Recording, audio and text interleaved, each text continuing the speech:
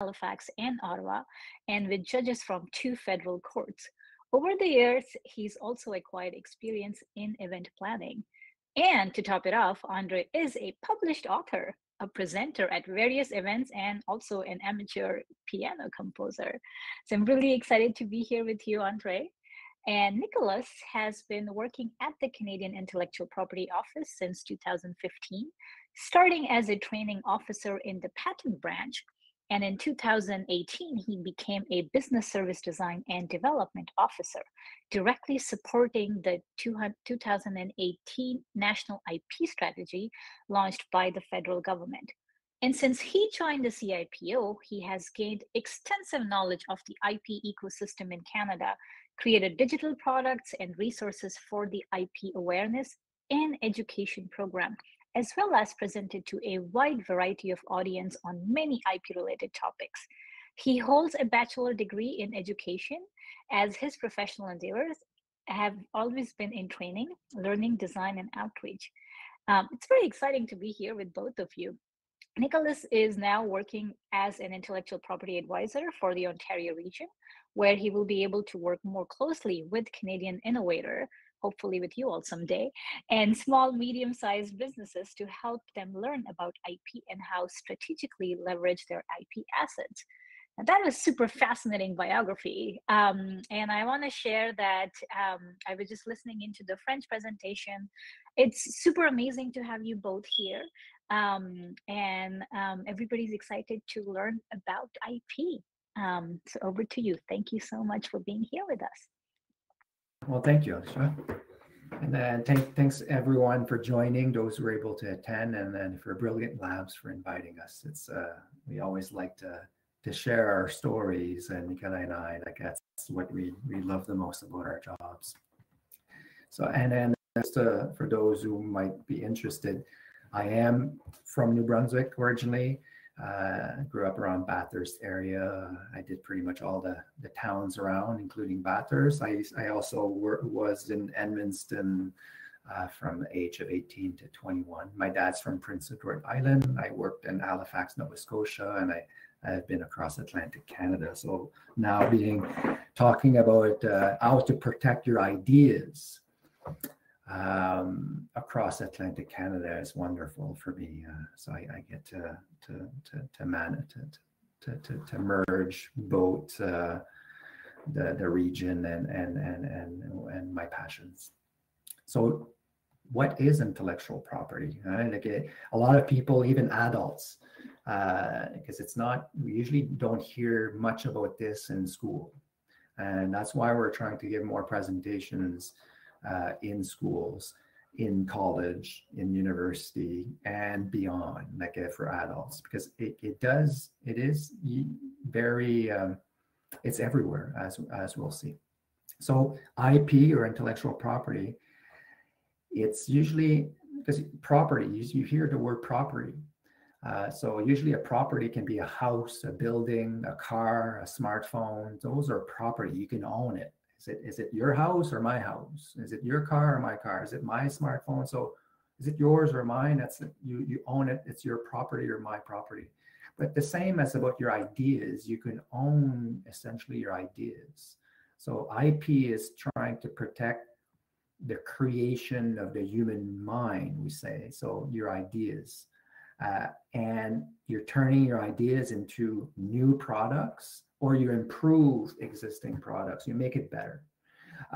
Your brands, we'll see like Nike, Reebok, McDonald's, we like many brands, or designs, the way things look, or it could be artistic, and we'll see a lot of examples during the presentation.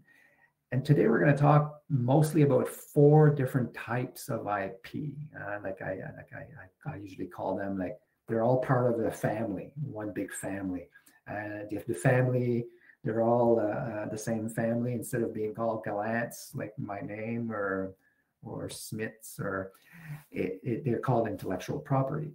And they're all cousins. So one of them is patent. We'll talk about that. Trademarks, copyright, and industrial design. There's also more than that, but those are the main ones. And then we will go to Nicolas. Yeah, thanks for sharing. So, hi everybody. So, I'm Nicolas Déziel. So, I'm not from the Atlantic coast like André, but I have family in PI. So, I spent about half a dozen summers in the Shediac area on the beach. So, I really enjoy anytime I go to Atlantic Canada. So, I'm really happy to be here and talk to you all. So yes, let's talk about patents. So that's the first type of IP right that we have to discuss today. So what is a patent? Well, first and foremost, a patent is just a document. It's a piece of paper that here in Canada, we will give you if you can demonstrate and disclose that you have an invention.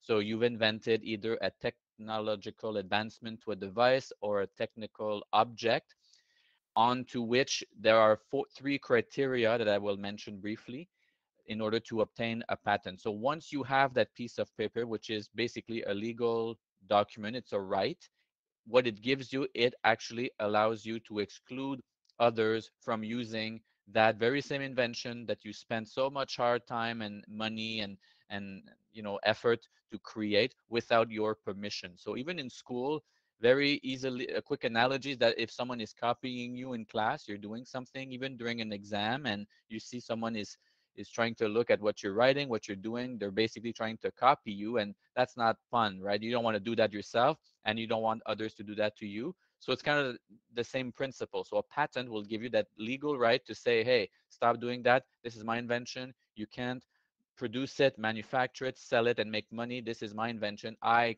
have the right to pursue that, and I'm kind of stopping you from doing that. So in order to get a patent for your invention, there are three criteria, and you see them on the screen. The first one is new. It has to be novel. It cannot currently exist anywhere in the world, right? So even if you're in whichever region, province in the Atlantic coast. If it does exist in South Korea, in Japan, in Germany, uh, the examiners here can find it and they will say, well, sorry, buddy, your invention, it does currently exist in another country, so it's not new. You have to find a way to make something that doesn't exist right now anywhere in the world. And there are ways to do that. You can search databases, which is, I won't talk about that today, but there are ways you can search and find if it's novel or not. The second criteria is that it has to work. It has to work according to the laws of physics, the laws of chemistry, biochemistry, what any sorts of physics laws and natural laws that we have here on Earth.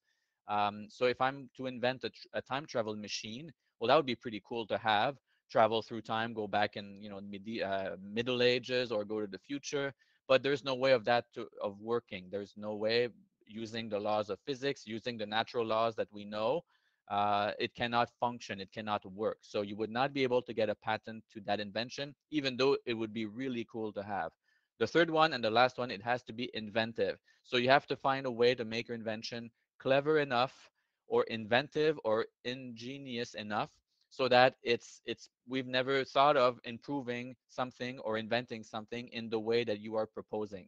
So a quick example, if I'm to change the color of something, well, that's pretty obvious. That's not very inventive, just changing the color. You have to find a way to make your device, your object, your machine, your process very clever, very inventive, so that no one saw that coming and that you could get a patent for that because it's so clever, it's so ingenious, it's so inventive. So these are the three criteria. New, has to work, has to be inventive. And for now, what we tell everybody, even the business owners, the adults, we always tell them, keep it a secret for now. If you're not sure what you want to do with your invention, keep it a secret, because if you start talking about it to other people, this can backfire. They can copy you, they can run away, and they can get a patent before you. And once someone else has the patent, you can no longer try and get it back. It's gone. You'll have to develop a new invention. So keep it a secret for now, and that's kind of the golden rule for any invention until you know how to protect it. Well, I have a question, Nicolas. Like, is patent only like if you invent something like a rocket ship to go to the moon? Is it only like for like big inventions, or Yeah, can you? it's a good question. So that doesn't have to be something out of a science fiction movie. It can be something as even trivial as very day-to-day devices, appliances that you have around you. So if we take the example of headphones, pretty much everybody owns a pair of headphones, either at work, at school, or at home. Yeah. So, but headphones have evolved over time. They used to be much bigger. They used to have wires. No mic was on. There was no artificial intelligence. Now today's headphones, they're smaller. They're Bluetooth connected. They have AI, artificial intelligence. They can do a whole bunch of things. They're sleeker. They're lightweight. There's a whole bunch of functionalities. So see, that's not out of a science fiction movie. We've been seeing headphones exist for the past few decades. But if you keep making something that you currently see or use around you and you want to make it better, lighter, faster, cheaper, more resistant to temperature changes, whatever, you have a chance of obtaining patent protection for that if it is new, if it works, if it is inventive. These are the laws, the patentability criteria in order to get a patent. So just start simple. Yes, you can go science fiction, go kind of way out there, but just start by trying to find a solution to a problem, make things better. And if I understand also, like it, and then the same for the mouse, like when the mouse was created, like in the 1980s, it didn't look like this. Like it used to have a ball underneath that would roll. Now it's a red light. And now it has a little wheel on top, so you can go up and down the page by just rolling the wheel, and then you can have some mouse without a cable. So each of those new things could potentially be a separate invention, and you don't have to be, and that separate invention doesn't have to be coming from the same person who invented the mouse to start with. It can come from anyone. So that's something to keep in mind. You can always look at ways to improve other inventions. So now that's my turn. Trademark is another type of intellectual property. So when you think of the name or logos of companies or products, so like McDonald's restaurant, the logo of McDonald's on the big M, even they call their hamburger, instead of calling them hamburgers, all of them, they have different names: Big Mac, McChicken, McCombo, Happy Meal. They're all trademarks. So if you go to Burger King, sometimes we slip up and ask for a Big Mac. Well, you should ask for a Whopper. And these are all, it's more than being catchy. Well, being catchy helps. I like it. Sometimes people ask, like, are you wearing those Nike or Reebok shoes because they are more comfortable, or you perform better in your sport, or is it only for looks? It could be for both. And so it can be very powerful to own, to be the one who create your own brand, your own logo, your own name. So it could be even just for clothing, your t-shirt, you have the sweatshirt, and then you come up with your own logo or name, and people, if it becomes popular, then that's when you can make money. And if someone tries to copy you, then with a trademark, that piece of paper, you can then try to block them. And if they still copy you, then there will be consequences because you have that paper. And the same for a patent. Like a patent, you get that paper. If people want to copy you, they can rent your invention, and that's the way you make money.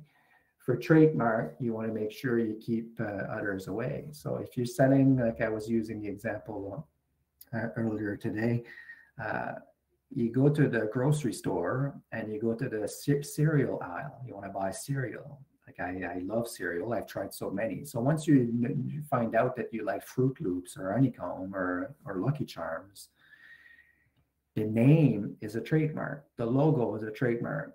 If it wasn't for trademark, like I know I love Fruit Loops. So as soon as I see it, I'm going to go for it and I'm going to buy it. I'm going to save some time so I may buy more.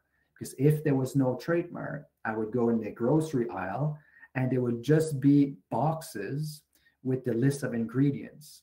And it would take me half an hour to figure out which one is Fruit Loops again, like just by reading the list of ingredients. So, but if someone else has a cereal brand that looks like Fruit Loops, and you can buy other cereal that looks like Fruit Loops, but they usually don't taste the same. But Fruit Loop, that company is the only one who could use that name, Fruit Loops. The same with Coca-Cola.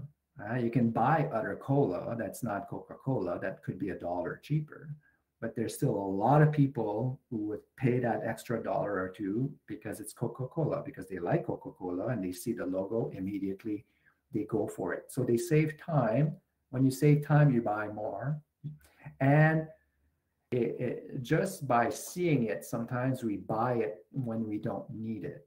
So whoever is selling, if one day you're selling your own products, by having a cool name, logo, it can play that same game. So you may sell more Coca-Cola just because they saw it on the way to work. Oh, I didn't know I was craving Coca-Cola, and I saw Coca-Cola, like it. You may buy more. You buy more, whoever's selling Coca-Cola is making more money. So that's the way you make money with it. And then but because you can make a lot of money with a trademark, make sure you don't copy. So if there's another company selling hamburger, cheeseburger, maybe try not to call yourself McDonald, even though it's not spelled exactly the same as McDonald's, because there are rules to be fair among companies who sell the same or similar goods.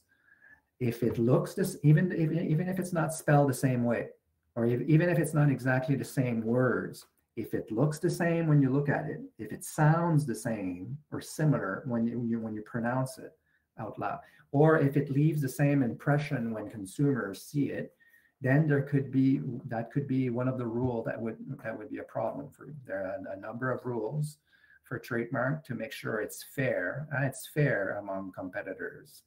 We don't want to say, oh, it's not fair. You're copying me. You're taking all my clients. You're trying to imitate me. So that's very important. That's one of the rules. And the example we gave on this slide is South Pole selling popsicle or frozen dessert or frozen water products. And there's another company that already existed that was selling ice cream, and they were called North Pole. So if North Pole was there before, and that was the name they picked for their ice cream, we would refuse South Pole, and not even if it's not exactly the same word. So yeah, it's something you have to keep in mind when you come up with the name of your product, or the name of your app, or the name of your clothing line, or the name of your restaurant, or your barber shop, or you're a plumber, you're an electrician. It applies to everyone. So I have a question, Andre. So Yeah. I think everybody here, we can keep a secret, right? So I know I said that you should not disclose your invention if you don't know how to do it, but we can keep a secret, okay? So I'm thinking of developing my own type of sports, kind of maybe a basketball shoe, like sports apparel, footwear, something like that. I was thinking of using this. So Nick, because I'm Nicolas, as you know. This would be my logo, and I would use Nick's because that's my name. So do you think this could work if I were to use that as my trademark? That's a good question, and I'm glad you're asking it. That may save you some problems in the future. Well, I know your name is Nicolas, and maybe your nickname is Nick. But if it sounds like Nikes, and you're selling sports goods like Nike, then that could be a problem. So I would be careful. And then you saw your logo looks like a more square check mark, but the logo of Nike is curved, and it's not because it's not exactly the same that you would not have problems with Nike. Like if I have another example is, I'm selling a cola, like soft drink, and my logo is a lion eating an apple. And if someone else comes with a tiger eating a pear, is that too close? It could be. So you have to be careful not to be too close. Okay, so copyright. That's my turn. So copyright is about, and you guys probably already use copyrighted works in your day-to-day. So that's usually original creative works. That could be musical, it could be artistic, it could be photography, it could be literature, it could be screenplays. So movies you watch, songs you listen to. If you might already create your own creative works if you're into that artistic field.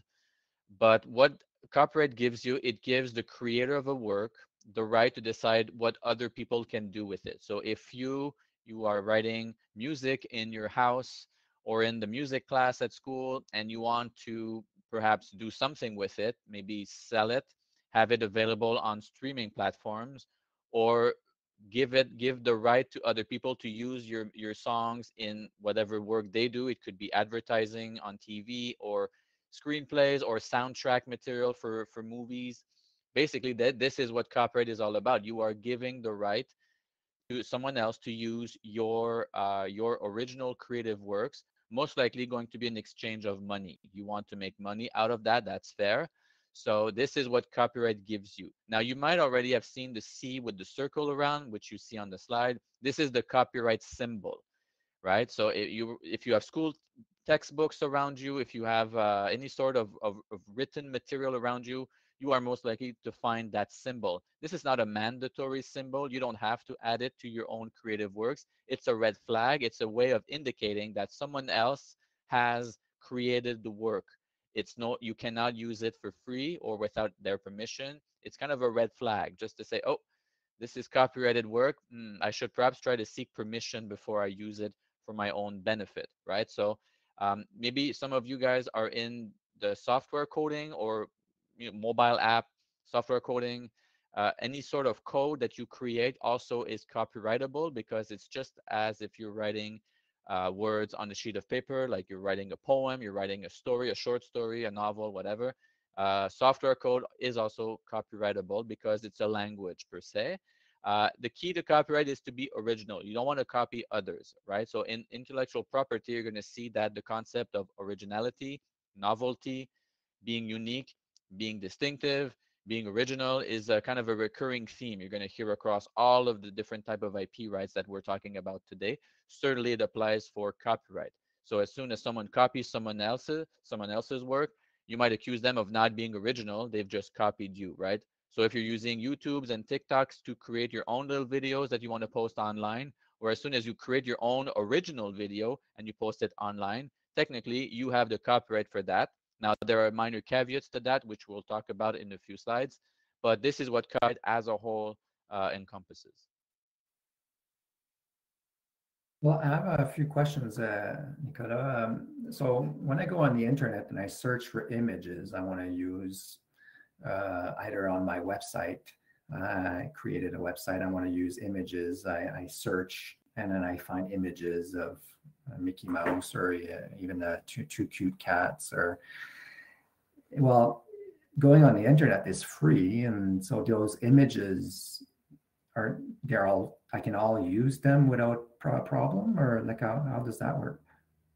So let's say you have a school presentation and you want to add a few pictures to your presentation to make it nicer, prettier, and you want to use pictures of cats, or a sunset, something nice, and you go on Google Images or any browser and you search their image database.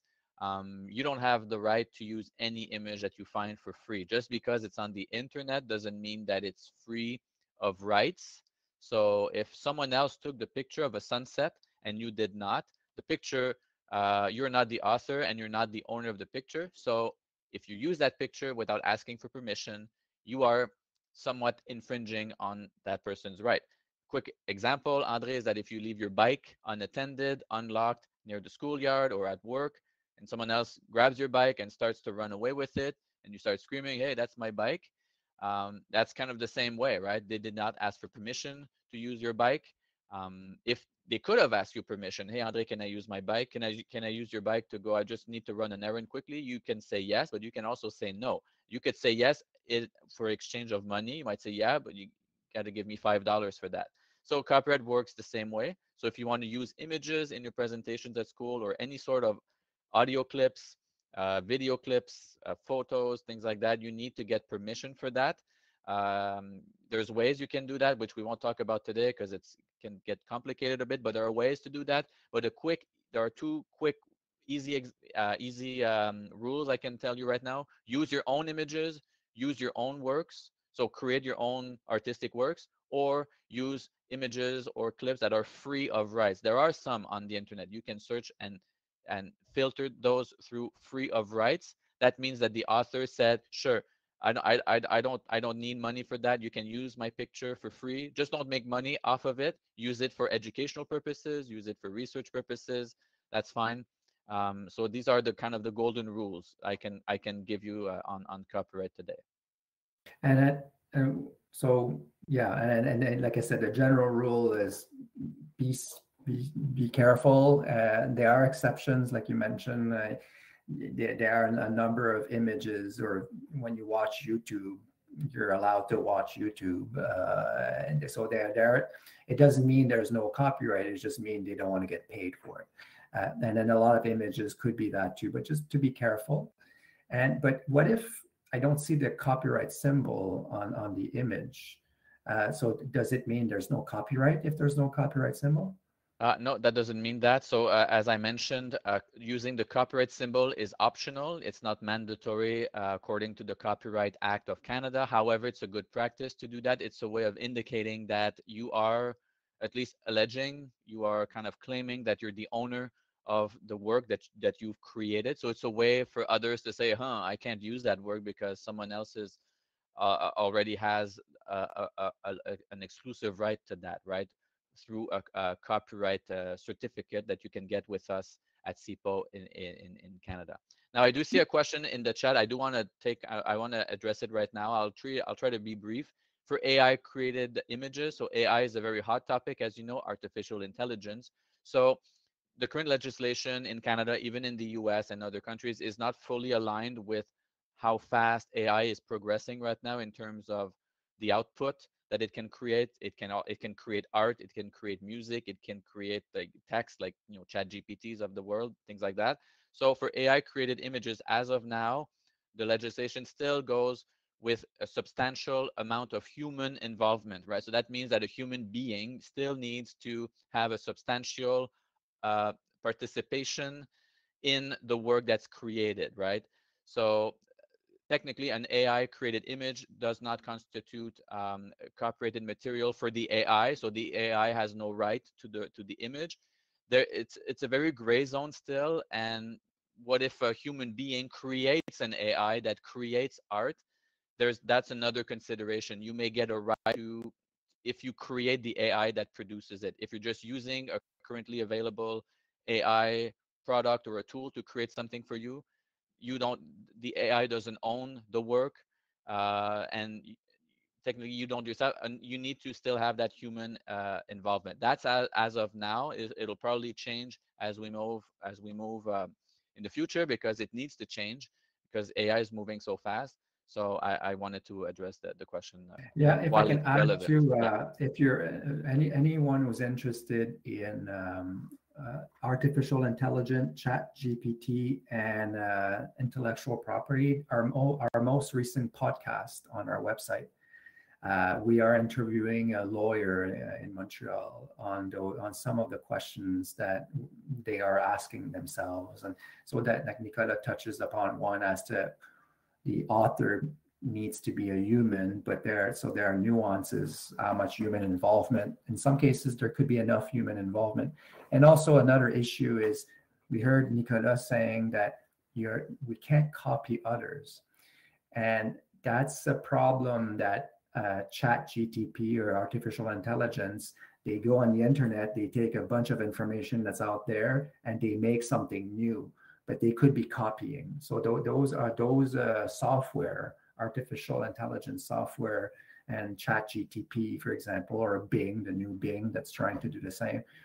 If let's say you can ask them to do a picture, but they could be copying that software could be copying someone else's picture, or too much of it, and that could be copying. So that there are a lot of good questions there, and then some of the questions are tentatively answered by the podcast, because even the podcast lawyer says it's so new that these questions are a bit are still to be tested with judges around the world.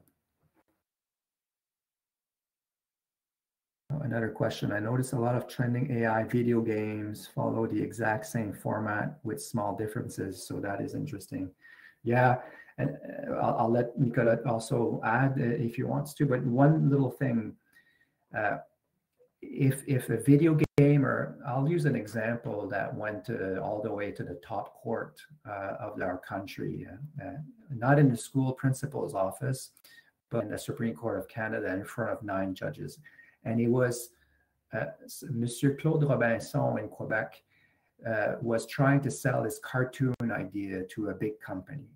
And it was Robinson Crusoe or something like that. And it was a cool cartoon concept with characters and a script, and it was pretty detailed. And then the company said, no, we're not interested. But then the company turned around and came up with a cartoon that was pretty close. Not just the concept or the idea, because you can't protect an idea, like copyright. You can't say, oh, I want to be the only one who can write a book about a boy being raised in the jungle by animals. That's too broad, because we know there are 2 stories that is that concept. One is Jungle Book and the other one is Tarzan. But if you go into more detail, like Mr. Claude from Quebec, he had more detail to his story. It was not exactly, the whole script wasn't written, but it was so much detail that he was able to win in court. He was able to say, they copied me too much, you owe me a lot of money.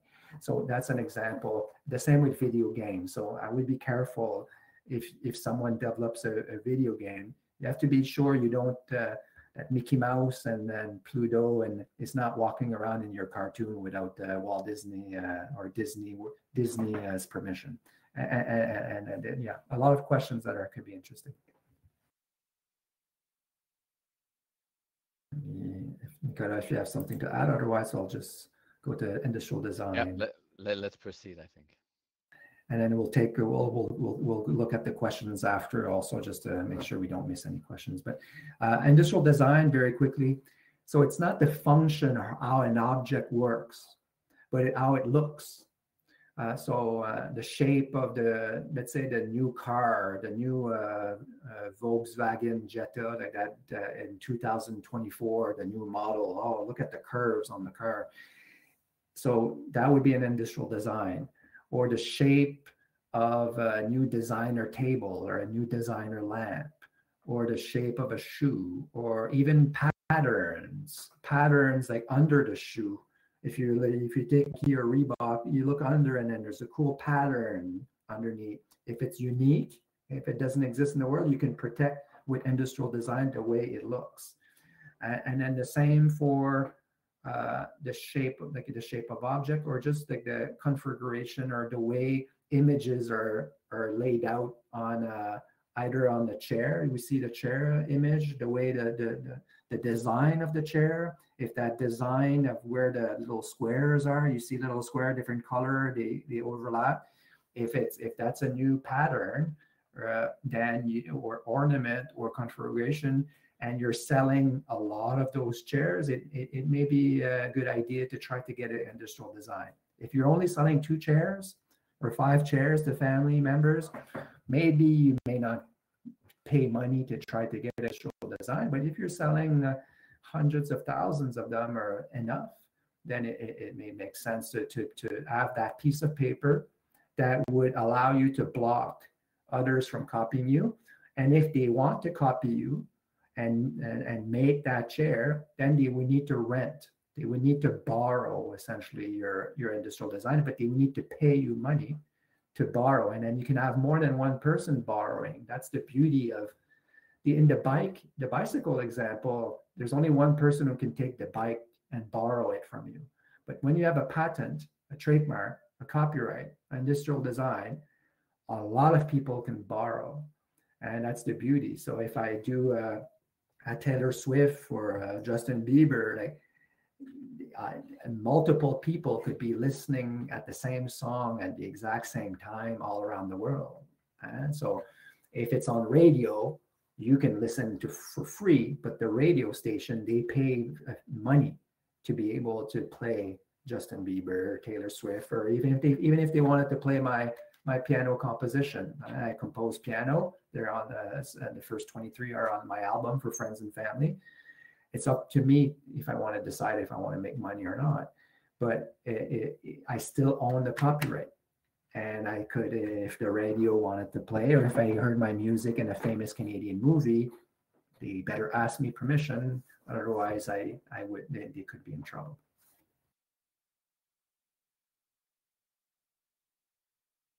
So I see a hand raised by Jeff. Oh, okay, yeah. Jeff, did you want to take the mic and ask a question, or is it about the question you were asking in the chat? If you want to speak up, or we can do this offline after today's meeting if you prefer. Just let us know. Either way. So while we get back to you, I'll just proceed. I believe we have until a quarter after. So basically, the goal of this. Oh, no problem. Accident, no problem. So basically, so André and I have explained to you the 4 types of IP rights to which you can actually get an exclusive legal right in Canada, and you can actually seek equivalents in other countries, the US, in big markets where you want to basically sell and get yourself known with your company, your brand, your product offering. But IP is all around you, even at your age, what you're doing in life right now. You're going to school, most likely. IP is all around you. So you start your day, you're going to wake up with an alarm clock. So there's probably a patent or many patents into your alarm clock. Maybe it's a watch, maybe it's a phone that you're using to wake you up. Maybe it has a brand, maybe it has a specific shape. So it could have an industrial design and a trademark. You wear clothes. So articles of clothing may have visible brands, names and logos. So again, you're showing to the world that there are brands that you like, and you're purchasing the good for that, and it has a trademark on that. So that's very visible. So you're basically being very visible about the intellectual property that belongs to someone else. If you're eating a bowl of cereal, I know what André talked about, several brands of very popular cereals. So why are you eating those cereals? Is it because you like the taste, because it's cheaper, they're cheaper than others, or is it simply because you're attracted to the brand and the trademark that's attached to it, and you've always used that particular brand of cereal because you like it, so you keep going back to it? So that's the power of branding, which can also be tied to a trademark. And if you're using appliances to heat up your breakfast, to toast your bread, warm up, refrigerator, there's most likely going to be patents attached to that as well. So you see IPs all around you, even as early as 6, 7 a.m. when you're starting your day. And then you're going to school, so same deal. You're probably wearing a pair of sneakers that you really like, a pair of boots. So why are you going with those sneakers or boots? Is it because your parents are telling you to go with them because they're warmer and they paid for them? Or is it because you really like the brand, the logo, the look they have? So again, you're probably going to be attracted to intellectual property that belongs to someone else. And you're probably going to listen to music and play games on your phone or your tablet as you go to school, in the bus, or walking. Again, you are consuming, you are using intellectual property that belongs to someone else. So it's all around you, as you can see. And even during the pandemic, unfortunately, most of us had to go through remote learning. So using Teams and Zooms and WebEx and another one, I forget the name, but using basically mobile applications or software applications to attend school and have virtual school with your teachers. So again, there's most likely going to be a lot of IP that's attached to such software and mobile applications.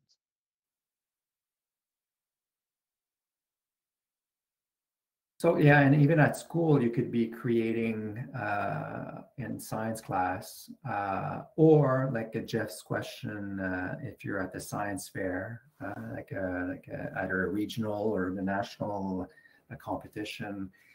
It's very important. So we're going to try to address Jeff's question here, and we often have those discussions at work. Because even when we read that students across the country, sometimes it's in the media that they come up with a pretty cool invention. So you have to be careful. So the first thing is, that's the tricky part. That's the complicated part in Jeff's question. There's no easy answer. In Canada, we're not the only one that are asking those questions, and then it's probably been asked for generations. because you have to keep it secret. So let's say your invention would meet the 3 criteria. Let's say it did.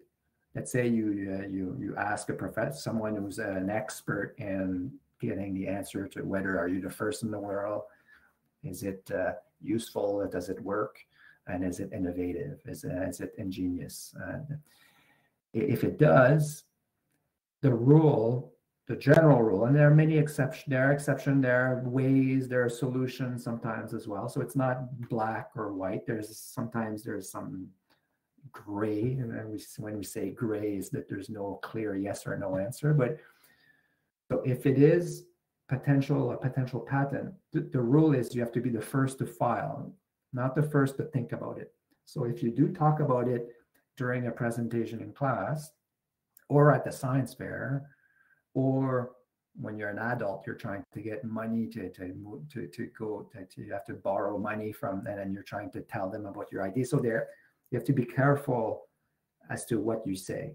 So that's the general rule, and that's assuming that you're really the first in the world. It may be that you're not the first in the world, or it could be also that it could also be that your plan is not to get a patent. So that gets into a complicated, I guess, answer in a sense, because that's the first thing if it is potentially patentable. So not everything in science class or in science fair may get to that point, but that's where there was so sometimes we hear stories that they would have approached with their parents, for example, if their kids an expert in patent, just to see if, and then you can also, like Nicolas said, adults can help do searches and including with the kids, and then you can do not only Google, you can search Google patent. It's actually a website that we recommend to use to search. But you try to look, but you can also look at the different patent search sites. We have one on our website, and that's where you can search all the patents that were filed in Canada that are now not secret. And then you can search other countries to see who filed for patents in the United States or other countries to see, and that may help you with your science project to see, okay, is there some, okay, I thought of a machine that is going to capture the sunlight to make energy. And so you're going to look at, okay, well, I can use Google then to search what's out there to help me to try to figure out how I can come up with something even better for my science project. And you never know, you could find things there that would be a lot more powerful than just using Google. And then so you have to, if you apply for a patent, you have to, eventually you would have to say who are the inventors. So if you did this with a friend or with people, then they would all need to be listed. And then you have to write, you don't send your invention to the government of Canada. You don't send it to our office. What you do send is the drawings, detailed drawings, the detailed description. So you describe in words how it works and what problem you're trying to solve. So it's very detailed. It's a bit like the instructions of when you get, you buy furniture at the furniture store and it comes in pieces in a box. And then you open the box and there's a piece of paper and it tells you there's 42 steps to put the pieces together. It's a bit like that. So when we get the document, the expert in the government of Canada would look at your description and would look at your drawings, and they would be able to see if it works based on that. Okay, so if you do have to tell people, normally the general rule, again, that's where it gets complicated. So when they need to talk to people before they file, then they wouldn't usually have the other person on a piece of paper. It's called a contract to make sure that they keep it confidential. So there are ways to do that as you progress in your innovation and your journey as you're getting. And so if you do, like we already talked about the last points on the slide. So if you make presentations, make sure you use your images or that you're not using other people's image. But again, there are exceptions when it's for general exceptions for when it's education. But even for those exceptions, there are a lot of rules. So don't always assume, even adults that are a teacher in the room, it can be more tricky than you think. So when you do your own PowerPoint slides, and even when you do photocopies at the library, the reason you can do it usually is because the library obtained a permission and is paying a fee, a bit like the radio station that plays music. You can listen for free, but you don't know that they actually paid to put the music on the radio. We're going a little over time, I think. Is it that 1:15 or? Yeah, let us know if we can keep talking, Alicia. Yeah, we are officially out of time because some of the areas the school ends. So I would like to thank you both, but for those who would like to stay, maybe we can continue. But if people would like to leave, it's fine too. I know in some areas the school's closing time. Perfect. And then you'll see my contact information. The slides can be distributed. Like I sent a copy to Brilliant Labs. And then you'll see my email address because I'm the one for Atlantic Canada, but the www.canada.ca/IP-advisors, you'll see all of our emails, including Nicolas' email, our nice pictures that are copyrighted, but also a little story about us. So if you want to learn more about us, you'll see that at the cool Canada.ca website. Well, thank you so much. This is very informative, and I had the privilege to attend both the sessions. And it's pretty fascinating. Some of the things that you mentioned is like we come across with this day to day, and yet, we can think about it, pause, and it's not just when you're inventing something, you need to think about it. People, the students especially, can start thinking about right now protecting their own work. So thank you so much for informing us, for enlightening us, and giving such awesome presentation. As I mentioned, that I would close the recording now, but if people would like to stay, if you both are okay for some post-talk questions, we can stay here for a few more minutes. Yep, I'm available. I have nothing